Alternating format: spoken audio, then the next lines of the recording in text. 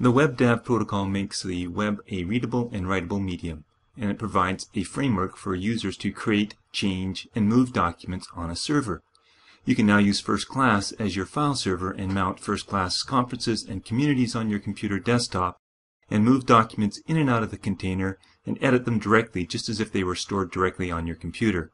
In this video, you'll be shown how to set this up and how to connect to your FirstClass server using a number of different operating systems.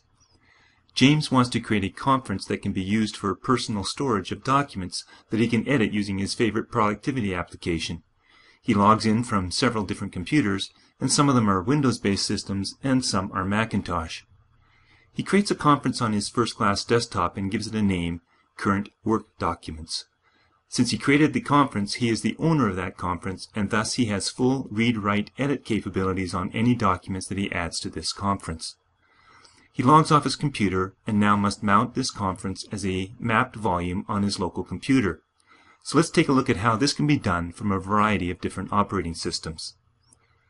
On Windows 7, open a File Explorer window and click on the Map Network Drive button. In the resulting window, select an available drive letter or use the default and enter the website address of your FirstClass server followed by the / and the word login. Make sure you enter http:// at the beginning as well. You can optionally check the box to reconnect at login and then check the Connect using different credentials checkbox. Click on Finish and you'll be prompted to enter your FirstClass login ID and password. Your drive will now be mounted and you can open your current Work Documents folder. To disconnect the mounted drive, right-click on the mounted volume and choose Disconnect. To connect using a Macintosh computer, open the Finder and then select Connect to Server from the Go menu. In the resulting screen, enter your FirstClass web address followed by the word Login using a capital L. Click on Connect and enter your FirstClass user ID and password. The Remember Password in your keychain option is optional. Click on Connect, and as with Windows 7, you will see the contents of your FirstClass desktop where you'll be able to open your current Work Documents folder. To disconnect, click on the shared drive and then click on Disconnect. To connect with Windows XP, open the File Explorer window and choose Map Network Drive from the Tools menu. Enter your web server address followed by /login and optionally choose to reconnect at login. Then click on the link Connect using a different username. In the resulting window, enter your FirstClass login ID and password, then OK. Then click on Finish and your drive will be mounted, giving you access to your current Work Documents container. To disconnect, right-click on the mapped drive and choose Disconnect. Finally, we can look at a login using Windows Vista.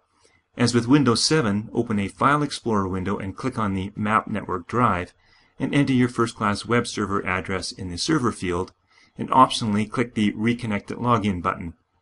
Then click on the Connect using a different username link, and in the Connect As window, enter your FirstClass user ID and password, then Finish.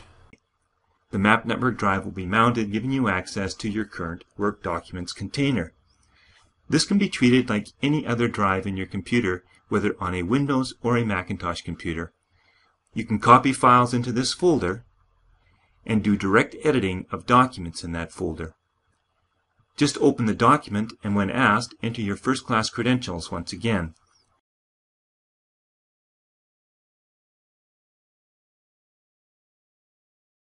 Once you have made your edits, save it, and the file gets written back to the FirstClass conference. Here we are now showing the Map Network Drive on a Macintosh and how I can open the same Word document on the Mac and continue my editing. On the Macintosh, iWork documents like Pages documents are also fully editable. And one last thing, if you have enabled FirstClass Communities on your server, you can enter the FirstClass Communities domain in your login and mount and view your desktop and see all of your communities. Any documents edited in a community will support full web versioning as well, and that will be noted in your FirstClass community.